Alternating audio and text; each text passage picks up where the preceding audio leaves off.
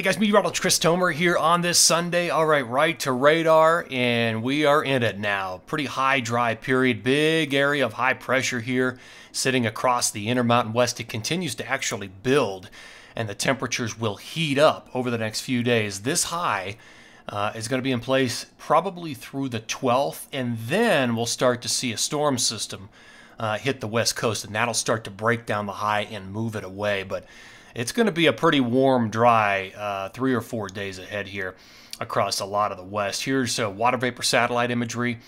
A couple of things to mention. So your dry airs and the blacks, the oranges and the reds. Now look at this. This is a very large storm system out here in the Pacific. And you can see what's happening. The flow is going straight to the north into parts of BC. Your moisture on this is in the whites and the blues. So a couple of things going on here. This low is going to sit and it's going to spin. It's a ridge builder because it's pushing all of this energy to the north. And you can kind of see the ridge starting to take shape right here. Everything's going up and around it. And we're starting to develop what's going to happen out to the east. A deep area of low pressure, snow, and record cold out there. Now, eventually, this is the low that's going to move into the west coast around the 13th, and then eventually it will send energy in to the Intermountain West with colder air and snow, 14, 15, 16, 17, and beyond. But that's how it's going to play out. Here are my bullet points. So we've got the big western high that's coming in, and the deep eastern low, record cold, snow, the Midwest, the Mid-Atlantic, and even the deep south, 11, 9, 10, 11, and 12. And then it will break. West probably turns more active after the 13th, 14th, somewhere in there. And you can see the best odds of snow here for Colorado, Tahoe, Utah, Idaho, Wyoming, Montana, and interior BC. So, for example, in Colorado, little bit of snow coming on the 14th. Better shot 11, 20, 21, 22, and 23. Some snow in Idaho there, 13 through 17, and also on the 19th. I won't go through all of those dates. And there's really nothing to show on the forecast radar with this big area of high pressure. So let's dive into the atmospheric pressure anomalies. So this is effective on Monday. This is the 10th. This is the day where we have this big bowling ball of low pressure. You can see it. I mean, we're running like 4 standard deviations below the 20-year norm as far as pressure anomalies go. That's what you're looking at, highs and lows here. Big dip in the jet sitting right here over the east all the way down to Florida. And there's our big high, really just continuing to build across a lot of the west. Moving down the road, let me clear that. Let's go to the 14th. So this is on Friday the 14th. Our high has moved to the east and been dislodged. And look at the pressure drop right here across the west coast. That area of low pressure is hitting California, and it's pushing waves of energy and moisture in to the interior Rockies at that point. And the final right here, this is 11:16. So what has happened? The flow has split. Some of the energy is going north. Some of it's going to the south. You can see this drop in pressures here over New Mexico, Arizona, and the Four Corners. So that'll be interesting. We'll get some snow that goes north into BC and the Pacific Northwest, and we'll get some snow that goes into parts of Utah, Colorado, Arizona, and also New Mexico as we kind of slide into that period. So let me look at, this is the forecast for integrated vapor transport, Central California coast. This is what draws my attention around the 13th. That's the storm system that hits California, and that will likely bring a moderate to maybe even strong push of atmospheric river moisture with it. So it's going to hit California in the high Sierra pretty hard, and then it will send some of that moisture into the interior Rockies after that. In fact, here is your total precipitation forecast 5 days out, 5 to 6 days out. So this will take us all the way into next weekend. So you can see initially, I mean, there's nothing. It's all high pressure.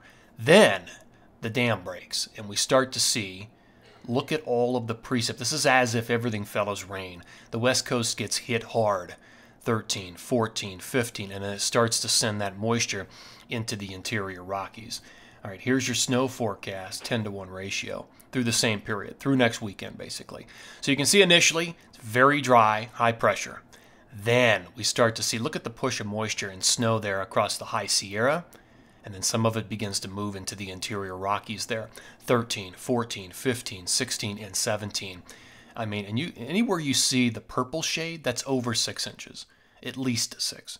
And where you see the bright pinks, that's a foot, and where you see the whites, like right there over the top of the High Sierra, that's a couple of feet. And also up here to the coastal range, that's a couple of feet. Up over the top of Rainier, and then potentially maybe 8 to 16, or maybe even more up there in the interior parts of BC.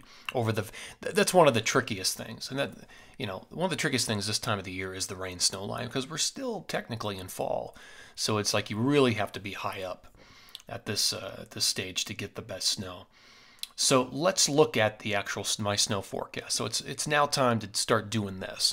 And again, this is tricky, you know. It's like you really have to be mid-mountain and higher to get the best accumulation. So the timeline for this is 11/9 through 11/16. Basically, this is total snow accumulation through the 16th. So what do you got? Initially, it's very dry, right? And all of these big numbers come later in the period. They come as you get closer to essentially 13, 14, 15, and 16. But we're looking at potentially, you know, 1 to 2 feet of accumulation here over the High Sierra. I've got potentially 3 feet over Shasta. I've got 2 to 3 feet up here in the heart of the Pacific Northwest, through Whistler, through Baker, through Crystal, through Timberline, Hood, Bachelor. Now in the interior, this is going to be, you know, it always is tricky, but this will be a rain snow line issue because I've got 10 to 20 here through a lot of interior BC. That, again, you got to be higher up. Maybe 8 over Sunshine, a foot in Fernie, 20 up in Marmot. Pretty good through central to northern Idaho at the highest of elevations. Less, though, right here, because remember, the flow is going to split late in the period, where some of the moisture goes up to the north and some of it goes down to the south. So that might leave a drier pocket here through the 16th, through a lot of Wyoming and southern Idaho.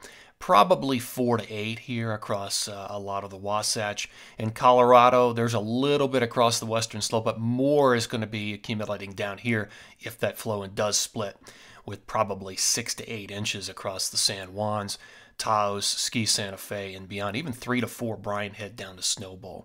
So again, that's total snow accumulation through the 16th. All right, let's jump to the Northeast. Here's your rolling accumulation. This is actually, technically, this should read 5-day snow forecast. So this will take us through next weekend. This is a 5-day snow forecast through the 16th. And notice there's our snow on Monday and Tuesday with some lake effect off of Michigan, Erie, Ontario, and pretty good snow here. Look at that. New Hampshire, Vermont. I mean, Jay Peak's been in great condition. Mont Tremblant up there. You're going to get some snow accumulation. So how does that actually look as far as snow accumulation? Well, here's my snow forecast through the 16th. In some places get 8 to 12 inches of accumulation up here into a lot of Vermont, Mont Tremblant, Jay Peak, Stowe, Sugarbush, Mad River, all continue this great run that you've had, maybe 10 over Washington. But the issue here across a lot of Maine could be a rain snow line issue. If it's colder, you'll get more than this, but this is, this is assuming there's going to be some rain mixing in, and then potentially, and there's also a rain snow issue there around Snow Ridge. I think you might get a foot, but if there's rain mixing in, you're probably going to get less.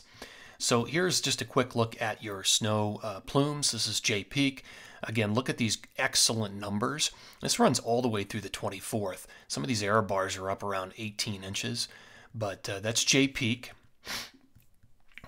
Here's Mount Washington.